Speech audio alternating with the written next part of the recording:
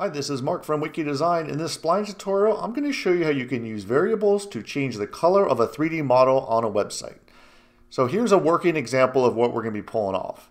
We have this 3D model of a smartwatch right here inside Spline, and then down here you're going to be able to click these buttons and change the color of this model in real time. So I'm going to be using the Elementor page builder to make these buttons. But the good thing is that you could use any sort of website to build this out. So you're not limited to just Elementor. So I'm going to jump into Spline and show you how we set everything up and then the code that you're going to need to pull off these buttons. So let's just jump right into it. And here we are inside of Spline, and this model right here is just one of the templates that you can just download right here if you click on library, and you can just type in something like watch. So I just pulled that in for an example. And like I said, we are going to be using the variables built into Spline. So I'm going to leave a link in the description below so you can read a lot more in detail about how variables work. But what we're going to be just focusing on is the numbers variable. So let me jump into Spline and show you what all this means. So by default, you have no variables. When you first have your scene set up, you're not going to have any variables. But in this example, I already have a few set up, and I already have them attached to this watch.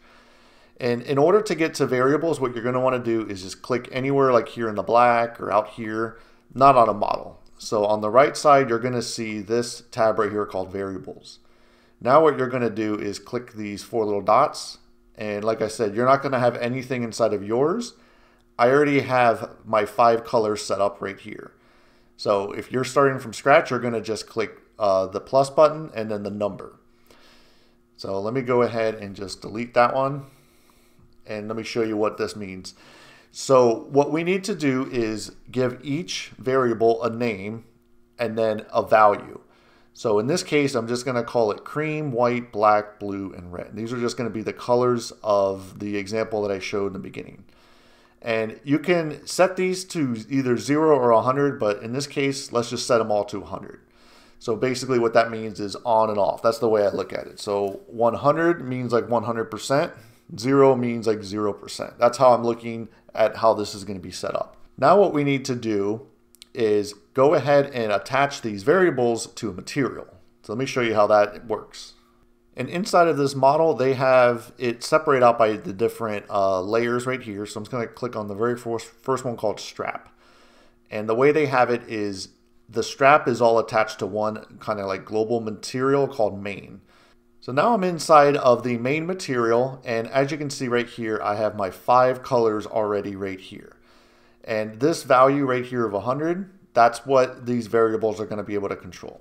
So think of variables as a way that you can globally change values of a number inside of Spline. So in this case right here, this is like the opacity. So if you kind of see what we're doing here is we're going to have 5 colors. And by using variables, we can globally change that number to like a 0 when a user clicks on a button on a website.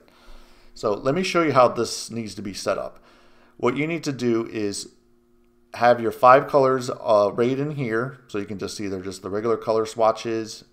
And then it's a little bit difficult to see, but I'm going to point an arrow to it. You see this plus button right here? That's how you're going to assign a variable to that color.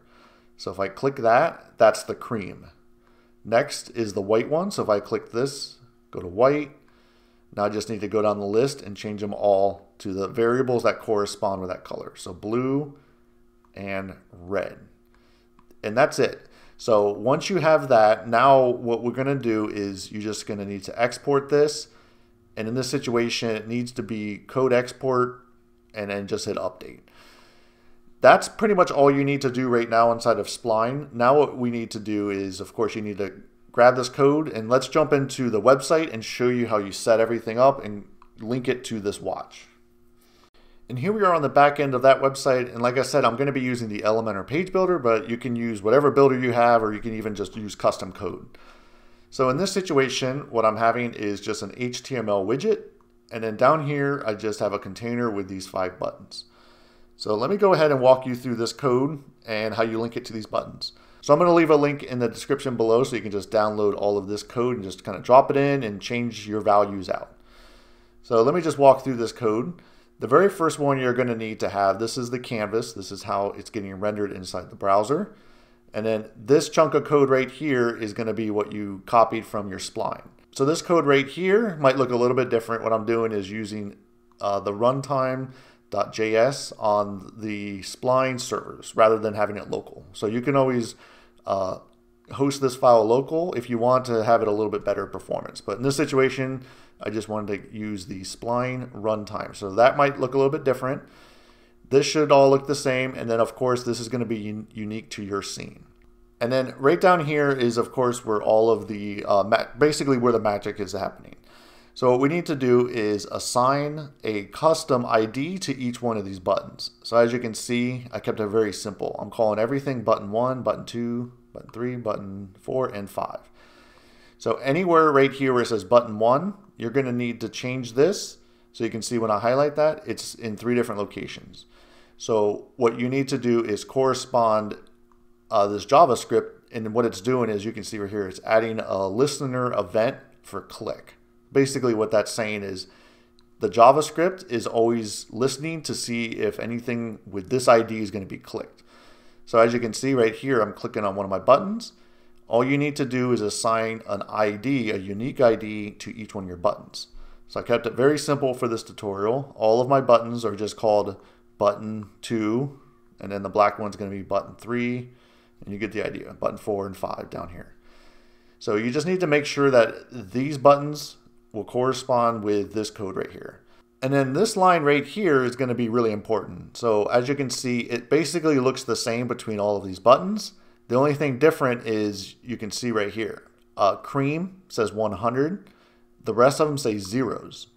Then the next one, the button 2, you can see right here is white 100. Everything else is a 0. Button 3 is the black one. You can see it says 100. Everything's a 0. You kind of get the idea. So what this line of code is going to do is tell Spline, okay, let's use those variables that we just created inside of Spline. So let me go back into Spline, show you that when you click on variables, these are the IDs right here that code's using. So you have to make sure that you know exactly what these are called, and they have to match up exactly. So just, you know, put them in a clipboard or whatever and just copy and paste them right here. So what I do is I create one of them first. So in this case, I just created this one, and then you just copy it down here, you know, 4 different times, and I just change the values. So basically what it's happening is when the user clicks on the cream is going to set that material to 100 and all the rest of them to a 0. So that's the power of variables. You're going to be able to control things inside your 3D model all from HTML code. So this is like really powerful stuff, and you can see that. So this is a great case where having like an e-commerce website would be great for this.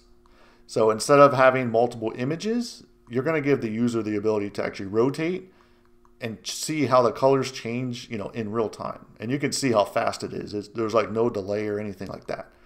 So this is like really, really cool stuff that you can definitely use on websites. And then that's it. So once you do that, you're just going to, you know, go ahead, hit update. And what I always like to do is just click through all of them, make sure everything works. And as you can see, everything is lining up right here, and everything changes in real time.